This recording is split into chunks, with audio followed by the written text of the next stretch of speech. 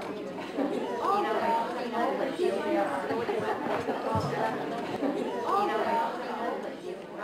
are the South Coast Worksite Health and Wellness Collaborative. My name is Elaine Kudo. I work with Joseph Abu. I am one of the members of the committee, Julie Jennings from Sylvia Insurance. She is our chairperson. We are a group of employers who started a collaborative about 5 years ago in the South Coast area.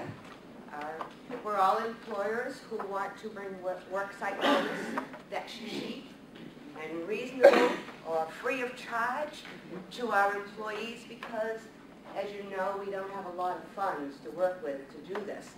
So we get together once a month. We do skip during the summer months because we all get kind of busy and we're taking vacations. But during those 10 months, we get together once, and it's only for about an hour and a half, and we talk about things that we have done at our work sites or things that are available out there that somebody else heard about. So it's a wonderful way for us to get together and talk to co-workers in the same situations that we are.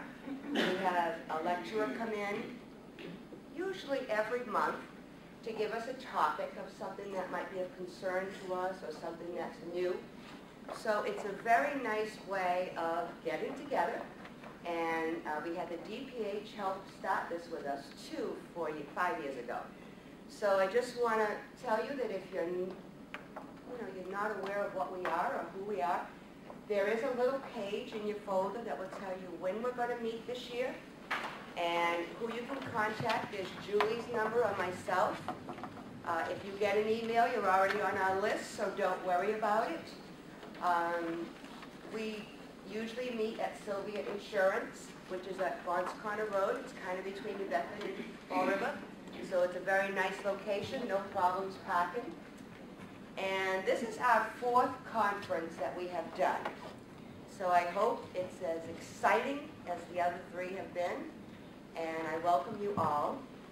As I said, my name's Elaine Kudo. I'm going to ask you all to introduce yourselves. And we are going to have Dr. John Prochaska speak with us. And we have Deborah Wine. And then afterwards, we'll be having a panel, and I'll introduce them separately afterwards. So let's just start with introductions. I'll start with Julie. Hi everyone, Julie Jennings, and Elaine said that I'm the chairperson, but actually I'm the co-chair. She is my co-chair of the Wellness Collaborative. I'd like to introduce Dr. James Prochaska. He's the Director of Cancer Prevention Research Center and Professor of Clinical and Health Psychology at the University of Rhode Island. He is the author of over 350 publications, including 3 books, Changing the Good Systems of Psychotherapy and the Trans-Theoretical Approach. He is internationally recognized for his work as a developer of the stage model of behavior change. He is the principal investigator of over $70 million in research grants for the prevention of cancer and other chronic diseases. He is the founder of Pro-Change Behavior Systems.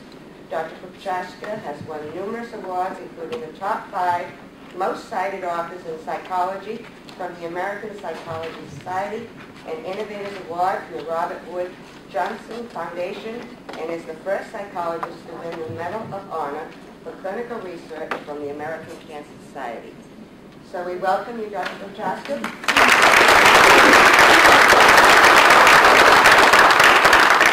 Good to be with you on this rainy morning. We certainly need rain for our flowers. I want to start off by saying that wellness programs don't work. That's what Dee Eddington said less than a year ago at a major conference in Worcester, Massachusetts. A lot of employers believe that. A lot of physicians believe that. A lot of folks say they use the stage model, they use the trans-theoretical model, they use the Prochaska model. Basically, they use stages of change. But stages of change is more like a map. We often think of ourselves like the AAA of wellness. You get stuck, give us a call. But it says where you're at, but it doesn't tell you how to get to where you want to go. And we need to let them know where the roads are at, where the best routes are. And this is an amazing meta-analysis. This is the pros and cons of changing across the stages of change for 48 different behaviors. Exercise, diet, anxiety, adherence with antihypertensives, bulimia, anorexia. You name your favorite behavior and it's in here from 10 different countries. And you would think you'd get just noise. Instead, you get this incredibly elegant figure, okay? I mean, I want to put this on my wall. It is so elegant. And my son is an astrophysicist, and he says in astrophysics and physics, we know something's valid when it's elegant. What does it say? In pre-contemplation, cons of changing outweigh the pros. Pros go up significantly from pre-contemplation to contemplation. Tied here, absolutely tied. Talk about ambivalence, right? Talk about doubt. Is it worth it? Is it not? Pros pass up, cons come down, keep separating. And so what does it tell us? It gives us a nice guide in terms of the first principles to help people progress. We need, if they're in pre-contemplation, have the pros go up. Right? So we have somebody who's a couch potato in pre-contemplation. We say, let's talk about what are the kind of benefits you could get from some regular exercise, like a half hour of walking a day. And we take and chart that. They typically will come up with 5 or 6. We let them know that there's over 60 scientific benefits. And all we're going to do is challenge you is to double your list. See if you can do that between now and the next time we meet. Or if we're having a group thing. What we would do is we would have an exercise where we would go and each one would try to add a new pro. And if they didn't have a new one, they could say, I pass. And we see how many of those can we get, and we're really educating each other and also reflecting on our own pros. Now, what we say to folks is, this is the bargain basement of behaviors. There's nothing you can do with your time that can give you as many benefits. Now, do you like bargains? Yes. This is the behavior for you. Right? And how long will you take driving around the parking lot at the mall trying to get closer to that bargain? We want to speak their language, in terms of what they can identify with. Now, what's the #1 con for regular physical activity or exercise? Time, right? Time is the #1 con in Taiwan, it's the #1 con in Mexico, and it's the #1 con amongst retired Americans. So you see how important it is. Right? But don't doubt how busy retired people can be. So we've got clear things. First, the pros have to go up, then the cons start to come down. We want the pros still to be going up.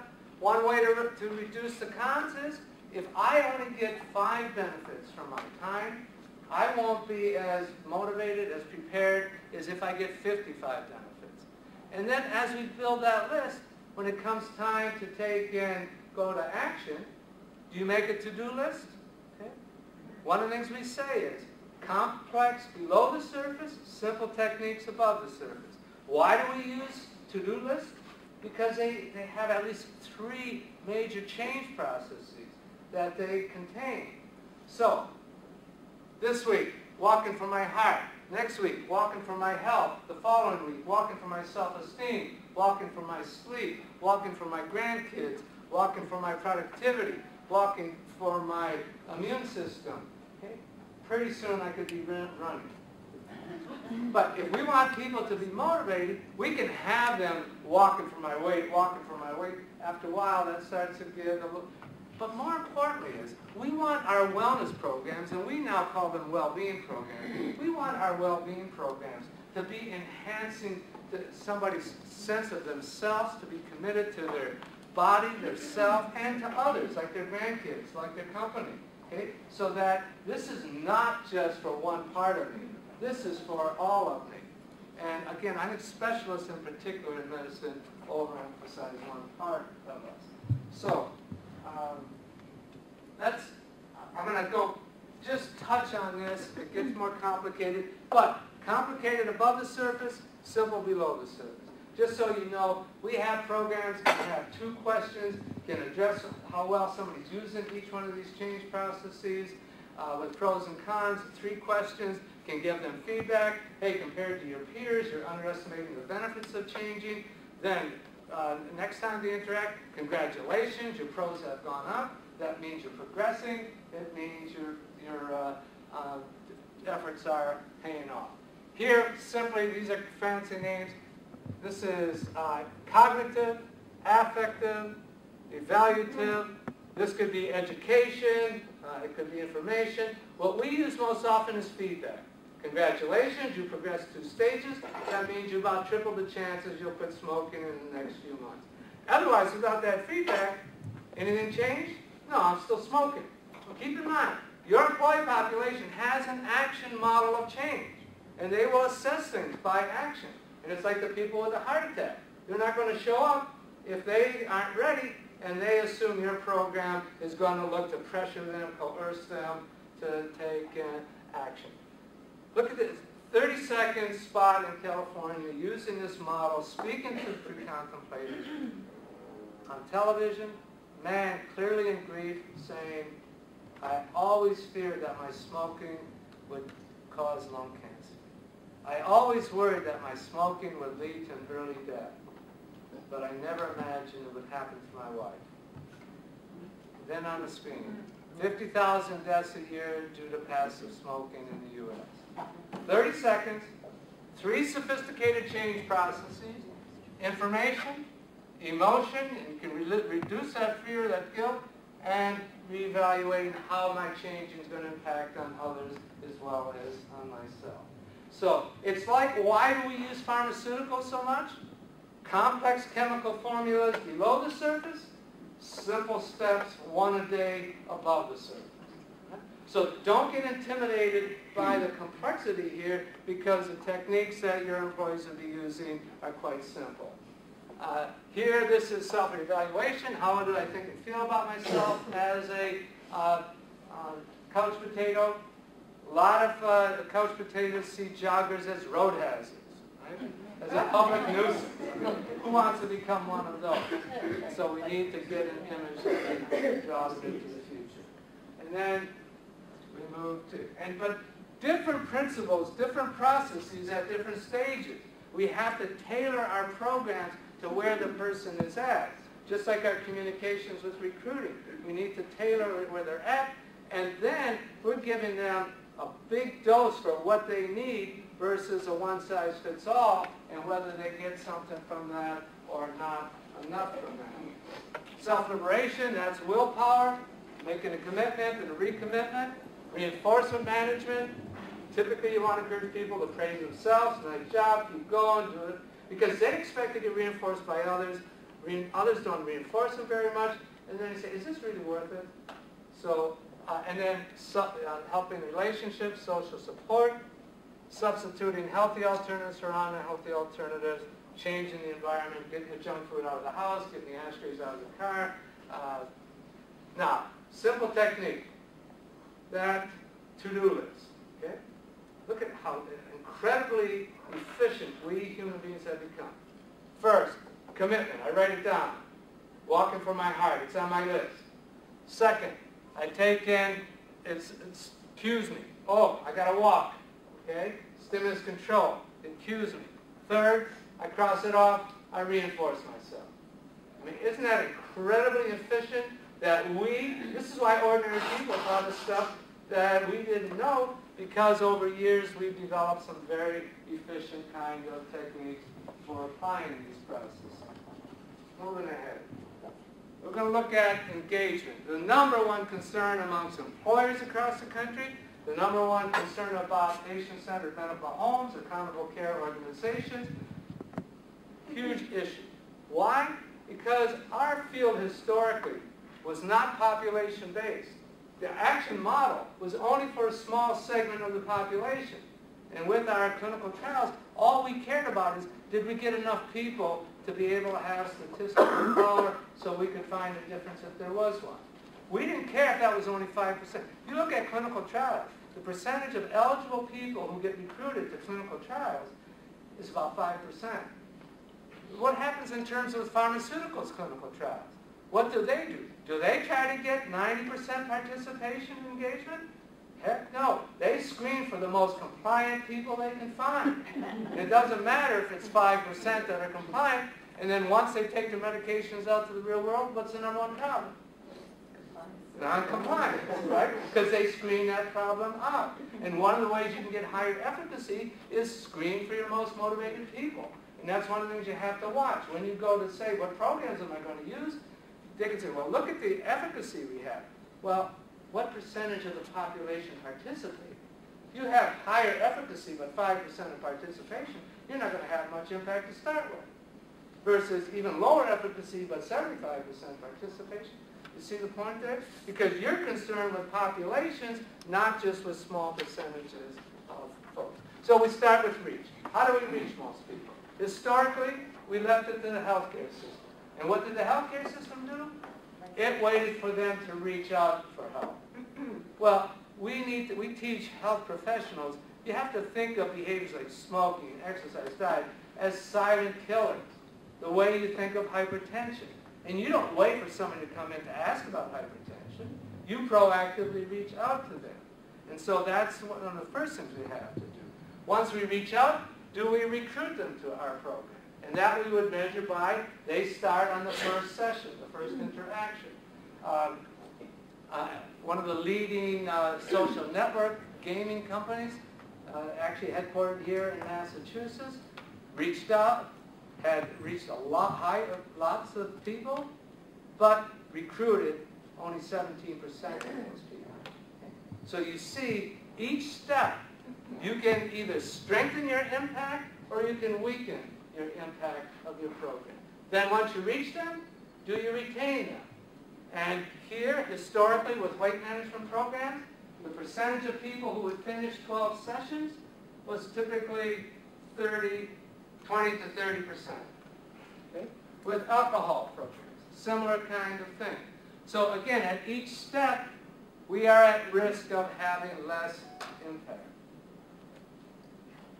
And then, where it gets tricky, here we are trying to engage people in the intervention, in the program, right? We reach them, they start, they continue, but are they progressing? And we'll see, like when we use incentives, people can go through the motions. So yes, they're in the sessions, yes, they're interacting with it, but if they're not progressing, we again lose impact. So we're actually shifting engagement from treatment process engagement to change process engagement. You get that? Okay. Treatment. I mean, first we want to engage them in the program. Now, don't assume because they're in the program that means they're automatically engaged in the change process. They can go through the motions. And so we see progress like you're progressing on stages. We can give them feedback about that. That can help them to continue. Ultimately, we want to see success. They go from at risk to not at risk. We don't just count improvement, okay? Because improvement may not have much health impact. It may not have any cost impact. We want to have somebody who goes from public health who's not at criteria, like not walking 30 minutes a day to walking 30 minutes a day. With smoking, we all agree on the criteria, from smoking to not smoking, and that's the kind of outcome we want. Then, do we sustain engagement? Because one of the things, again, is your highest risk, highest cost, and most Americans have multiple risk behaviors. You may need to sustain them so they can be changing other behaviors as well. Another leading social network company with serious gaming for health had great recruitment, great retention with a major employer in Rhode Island, but when they went back to the second campaign, it just bombed. It bombed. Because we got called in to consult in terms of what's the alternative, what could they do? Why did it bomb? Well, we have to recognize, and this may step on some toes, but wellness tends to be all too much a matter of fashions and fads, without enough facts. And what happened in this, with this company was, yeah, people had fun, but they didn't change. Okay? And so they said, well, do I want to do that again and spend my time I want to, if I'm here for help, then I want to be able to see much more kind of benefit that way. So you see how this is, we call this the continuum of engagement. Same issues for patient engagement, employee engagement, and what are the factors that affect? What's important here is, just like you saw pros and cons principles holding for 48 different behaviors, stage is the best predictor of who you reach when you reach out. It's the best predictor of who you recruit. It's the best predictor of who you retain. It's the best predictor of who progresses. It's the best predictor of who reaches success. And it's the best predictor of who you will sustain. If you're not using stage, good luck with engagement. Right? Because we're talking about the number one construct that drives most each of these kinds of phases. Now, that means we need to use communication. Right? Keep in mind, we're up against a mental model that is action. And the majority of your folks, employees, don't have anything but an action model. And they're not ready to take action. So when you go to recruit them, if you're offering action, don't be surprised if you don't get a whole lot of folks signing up, or showing up, or finishing up, or ending up better off. And that's what we showed with Kaiser. They made big effort to recruit people. It's an action program, and it bombed. Right? Let's just look at some of the kind of communication we need to do. We need to let people know that wherever they're at, we can work with that. We need to use icons, symbols, red light, not ready, yellow light, getting ready, green light, ready. Ready or not, we can be of help. Okay? That is new to them. I did a workshop in Appalachia. I asked how many people knew about the stages of change. About 10%, and that was the professionals in the audience. Did they know what stage you're in for a particular behavior? If they did they know how to progress? Number one reason why people fail when they go to try to change, number one reason, they don't know how. They don't know the stages. If they do, they don't know what stage you're in. If they do, they don't know what to progress.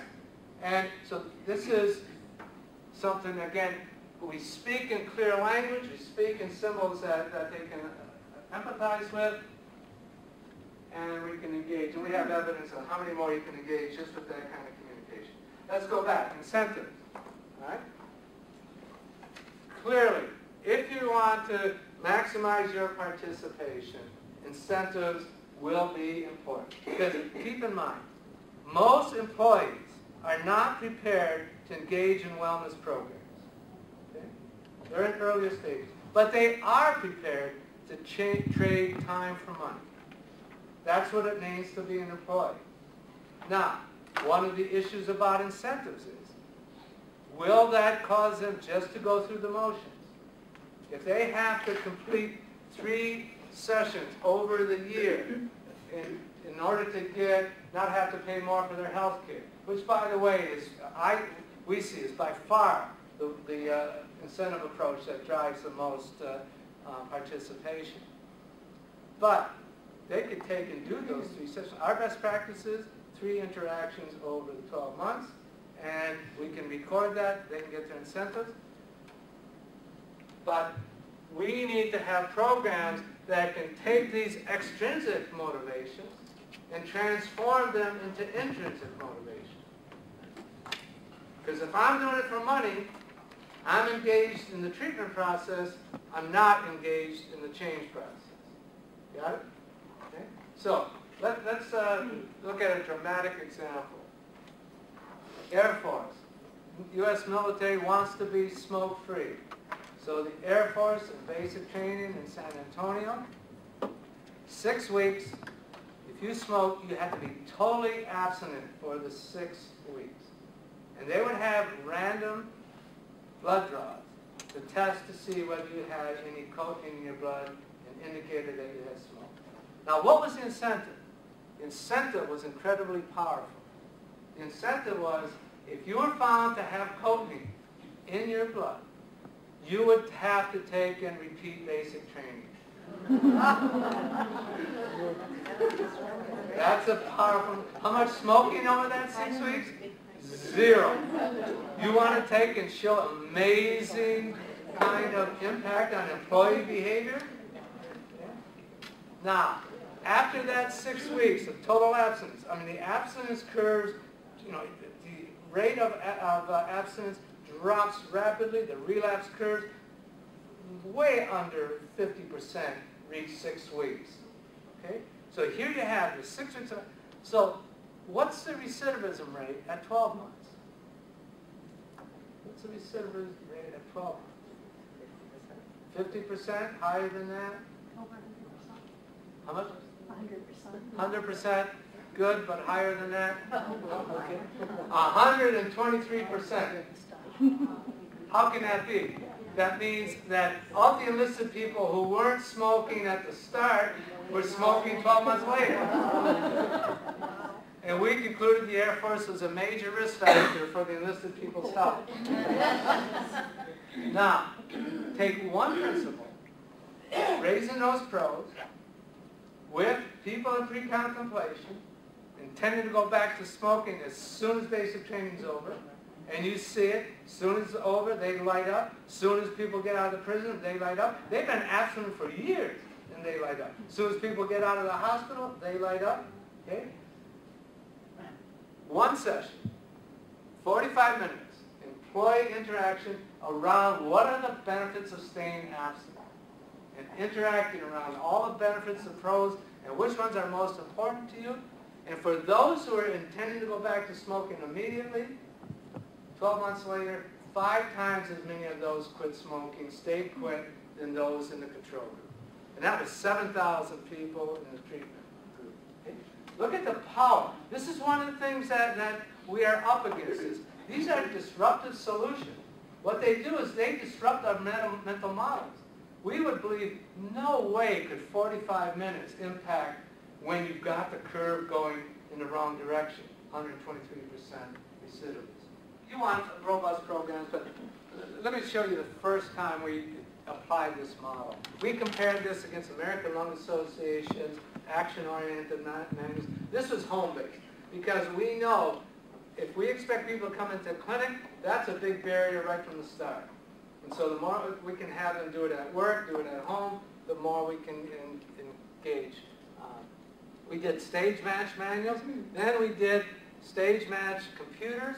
The computer would assess what stage you're in and give them feedback. It would assess and it could give them feedback. Here's the first 2 most important steps you could take to move ahead. We have like a HRI rather than HRA. HRI assesses what risk they have, what stage you're in, and then it's HRI because it's health risk intervention. And then it immediately gives them the 2 most important steps that they could take to be progressing to the next stage. And it gives them feedback about those processes and reinforcement as they're going, plus management. Then we added what up to then was the highest efficacy, trained counselors, telephonic, at home, outreach to them, proactive, plus the computers, plus the manuals, and this is like a horse race bet. So you make your bets. Which one of these treatments will have the greatest efficacy? This is on smoking with about 800 participants, and here's what we see. Treatment ends at 6 months. Okay. Computers alone and computers plus counselors about tied at 6 months. Who levels off? The counselors. Who keeps going after treatment? The computers. This is a great sign of engagement in the treatment process, in the change process, right? Treatment ends, change continues. Okay? Now, our counselors got depressed. Our computers told them to seek social support. Okay? We did not expect this. We bet this would be the best. But what does this say? And this is important for small employers. This says more is not necessarily better, and more costly is not necessarily better. Okay? Very important message from a number of perspectives. Okay? So, next kind of criteria. You want to have robust programs. Do they take and work across very different kinds of populations? because employers are concerned. My employees are unique. And how can I have confidence that this is likely to have the same impact with them? And so you want to look at different populations. And what we looked at is populations where our stereotypes are, they can't change, or they can't change nearly as effectively. What do we say about old dogs? You can't teach them new tricks, right? Let's see how old dogs did. Okay? Oops. Here's the old dogs. Who does best? The old dogs. Now, I've changed the label. Being one of these, I now call us smart dogs. Now, let's look at some of our minority populations that disadvantage, often stereotype, not having the same amount. Oh, this is adolescents. Actually, this is even better. Surgeon General's report said, forget them. You can't reach adolescents. If you reach them, you can't recruit them. If you recruit them, you can't change them. This is with Kaiser out using our programs. They recruited 65% of the smoking teens in their primary care, and they get outcomes just like we see with adults. I think next would be in terms of with African Americans, we see a couple percentage points better. With Hispanic Americans, even better. And then, what about smokers with mental health problems? Stereotype is, and actually the literature says, if somebody even has a history of depression, they will fail with quitting smoking. Even a history. You don't have to be depressed. Folks in California used our programs, proactively reached out to smokers in depression clinics, got them to participate, randomly assigned to a control group, and how did they? Oh, by the way, I should let you know this. Today, about 50% of all cigarettes are bought by smokers with mental illness. But until our programs, there were no evidence-based programs for those smokers. And when you're trying to help smokers, you've got to be assuming half of them are likely to have emotional, mental kind of issues, and you want programs that are robust for them as well. And what do we get? Just like we get with regular folks. And then the one I'm most proud of is with patients with acute episodes of major mental illness, schizophrenia, bipolar, okay, major depression, proactively recruited them to smoking cessation, and what do we have? 2.5 times better than the control. Not quite as good as our average smoker, but the other thing was a year later, those who were in the treatment group had significantly less rehospitalization. Talk about impact on cost, right? Talk about impact on mental health, right? So, and yet the stereotype was there, you don't touch smoking with these patients. They're using it for stimulating themselves, using it for reinforcing themselves. Anyhow, the point here is you want robust programs because with small employers, you're going to have a great deal of diversity, a lot of differences. You're not going to have a larger population in which you can generalize more into larger samples. And so you want to, again, have subgroups that are doing as well here. Now, multiple behavior, I told you about this. I'm going to just focus on one part. Historically, one behavior at a time. Hard enough to change one, you'll overwhelm people. Now we're showing we can do simultaneous. But here's the one that we're really capitalizing on. Here's the question. If somebody takes and is successful with one behavior, like quitting smoking, will they be more or less successful with a second behavior, like changing their diet? More. Okay? And why would you predict that they would be more?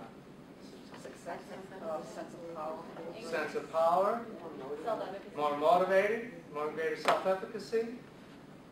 Excellent. Yeah, they've learned how to change.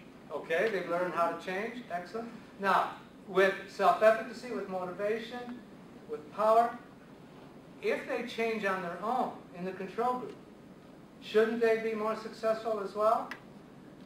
Right? But look what we see here. Look what we see. And this is just getting published. We see that in the control group, they're 15% less successful. In the treatment group, they're about 3.5 times more successful. Did not predict it. We don't even understand why that is. Except our leading theory is that these folks learn how to change. Remember, if you learn about those pros in our programs, we teach them, you can use these pros with other behaviors, the same principles, and so you can take and generalize, and you can take and be more effective with other things as well. So, how do we use that? Keep in mind, what we are looking to do is to help you with your employees have briefer programs at lower costs with less demands on the employee population in order to maximize impact. And that is not just one behavior, but multiple behaviors. Because D. Eddington's work, and D. is a friend and a colleague, and I love him, but we don't agree on much at all. He shows, though, your multiple risk people, risks go up, costs go up. Risks go down, costs go down. Next year, risks go up, costs go up. Risks go down, costs go down. And it's the multiple risk folks that are taking and driving it.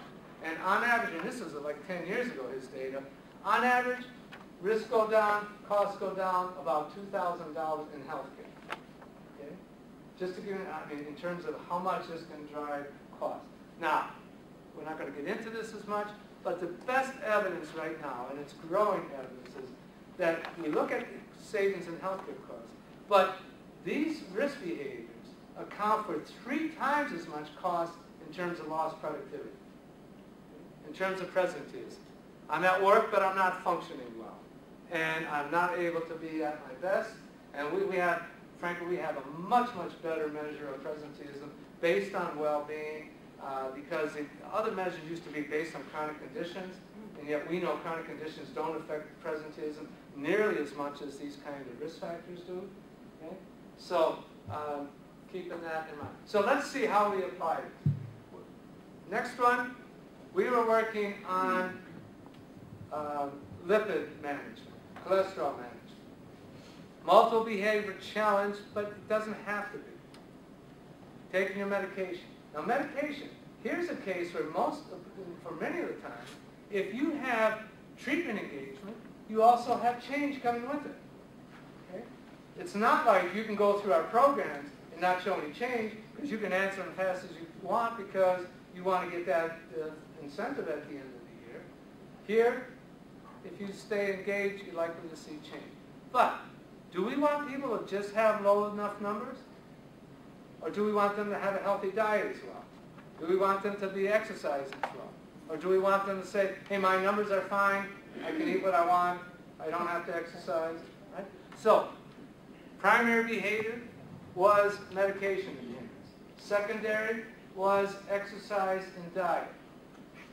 Spent most of the time in our program, again, digital, okay, this is computer to person, not counselor. And then with exercise and diet, only stage, like in that HRI. Here's the 2 most important steps you can take to progress to the next stage with exercise, to progress with the next stage with diet.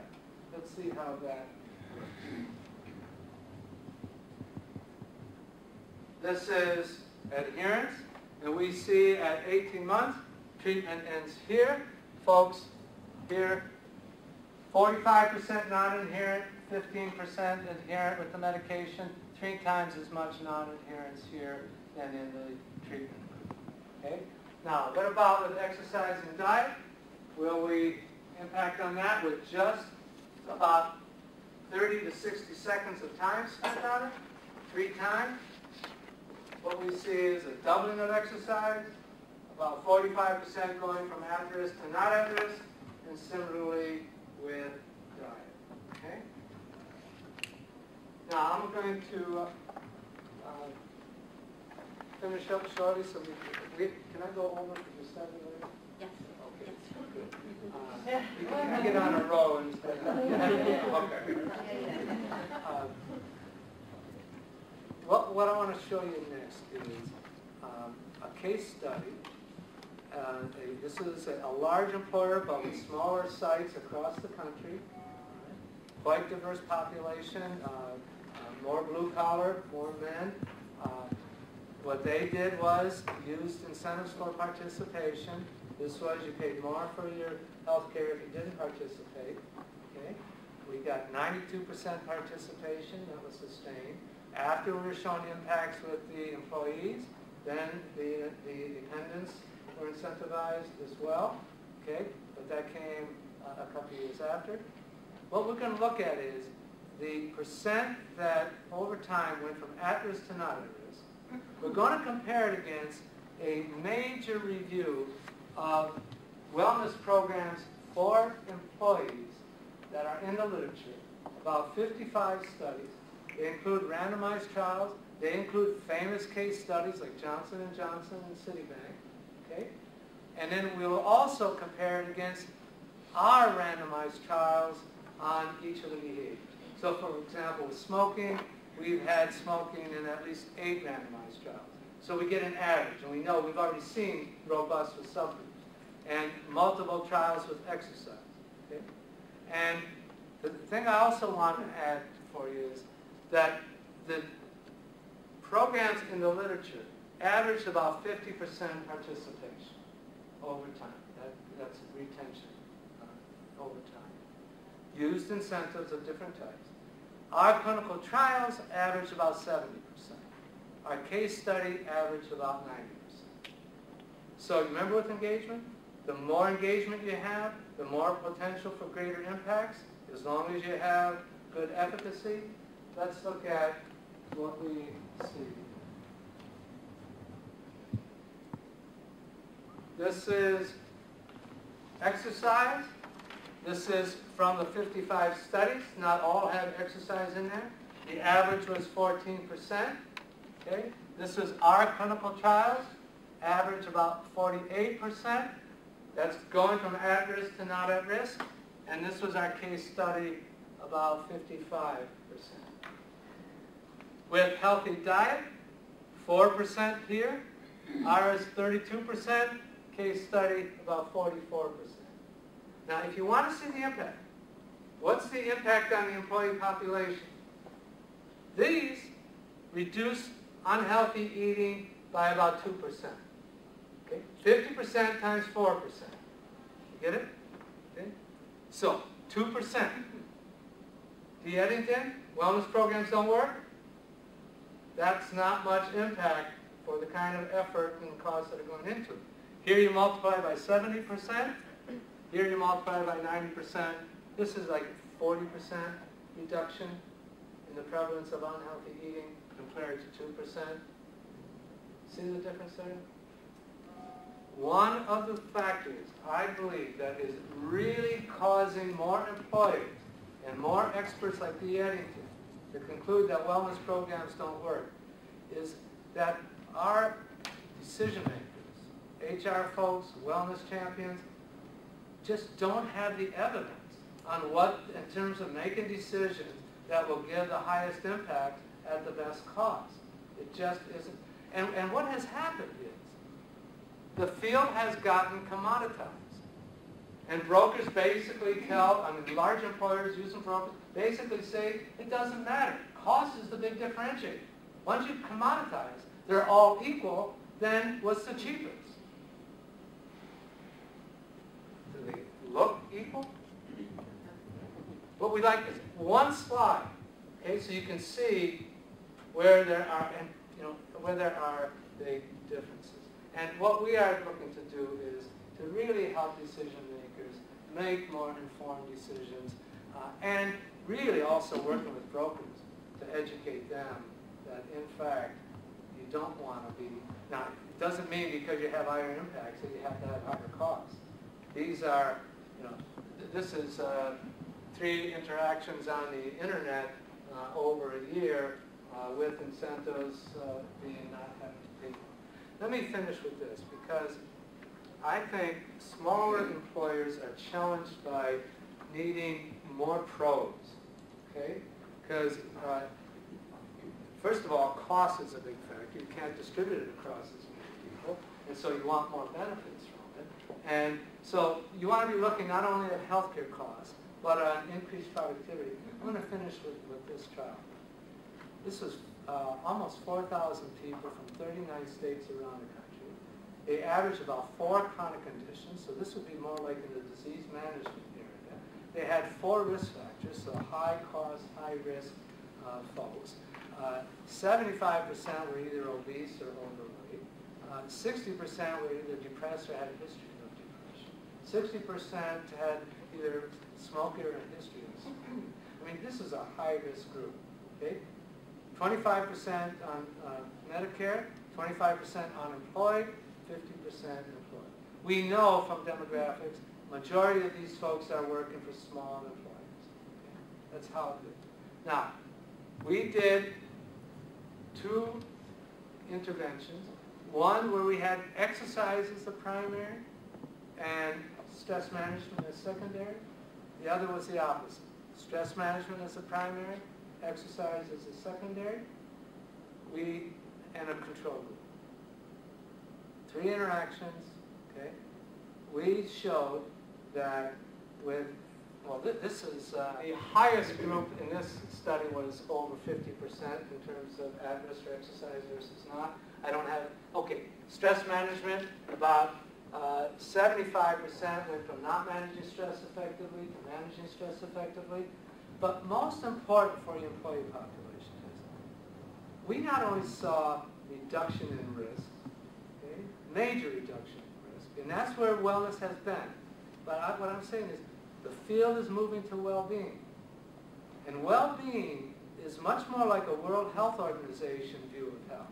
It's not just the absence of disease and the absence of risk for disease. It's well-being, emotional well-being, physical well-being, social well-being. And what we showed was nice dramatic increases in emotional well-being. And emotional well-being is not just a reduction of anxiety, depression, stress, but an increase in happiness, an increase in joy, an increase in enjoyment. Okay? The one that we were most struck with is this was a population where there were more people who were suffering or struggling than who were thriving. In the U.S., the only time we've seen more people suffering or struggling than were thriving was during the worst of our economic crash. And it was 12 months with billions of dollars spent before we got back to more people thriving. In this group, just like the crash, more people struggling and suffering than thriving. With the intervention, more people. We had a 70% increase in thriving. I am absolutely convinced. We don't want to just settle for lower risk. We want employees who are thriving, right? We want families that are thriving. We need more communities that are thriving. And we are in a breakthrough in this area where the kinds of programs that we can do can really impact not only on health risk and health costs, but thriving. I mean, one of the best relationships, emotional health, one of the best relationships with presenteeism, with productivity on the job. So, share that with you. We want to keep raising the bar because these are such important issues. So let me open up for questions, comments. So how does one choose working in the field of hopefully shifting from wellness to well-being? Where do we start? Where's the place that we, as the hopefully the agents of change? Okay, good question. If we're going to switch from wellness to well-being, where do we start? And that's a good question. First, the goal for today is to help you progress one stage in this brief interaction. So if I help you to progress one stage from pre-contemplation to contemplation about well-being, great. From an action model to a stage model, great. That means our time was a success here. Here's where I would suggest starting. Start by assessing some of well-being. Okay? Most people use an HRA.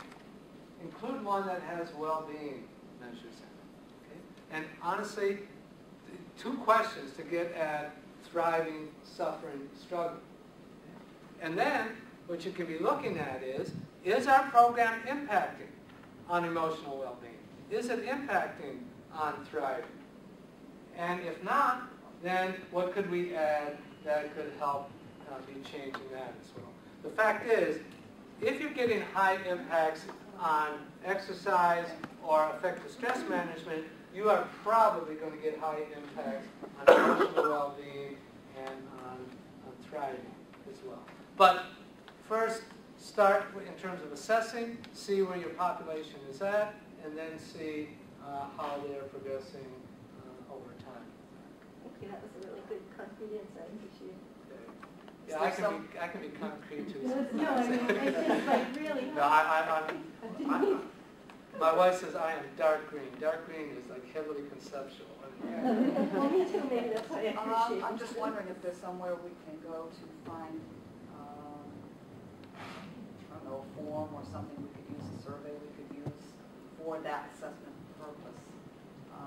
How do you assess? You say assess the well-being of your people. How do you assess the well-being of your people? Well, is it a questionnaire that you can use? Yeah, there are assessment tools, and what you want to do, it's the same with interventions. You know, again, I know that we like the freedom to be able to make up what we're doing, but having evidence-based assessments, evidence-based interventions is going to give you a lot more outcome, a lot more confidence. So yeah, there are standardized ones. I'm going to give you, this is like a conflict, okay? I was telling someone today, when our kids went to get their PhDs, my wife said, I got to go back and keep up with the kids. So she got her PhD in social work at Boston College, and then she started up a company based on this. And she hired 3 of our new PhDs that were coming up. She's got a women's owned company, 7 PhDs, all women, and they just do really, really nice work. Anyhow, they have some of these kind of measures, and it's pro-change, I think it's prochangebehaviorsystems.com. No, it's just prochange, no hyphen.com. Okay. So. All right. Any other questions? It's good being with you this morning. Thank you.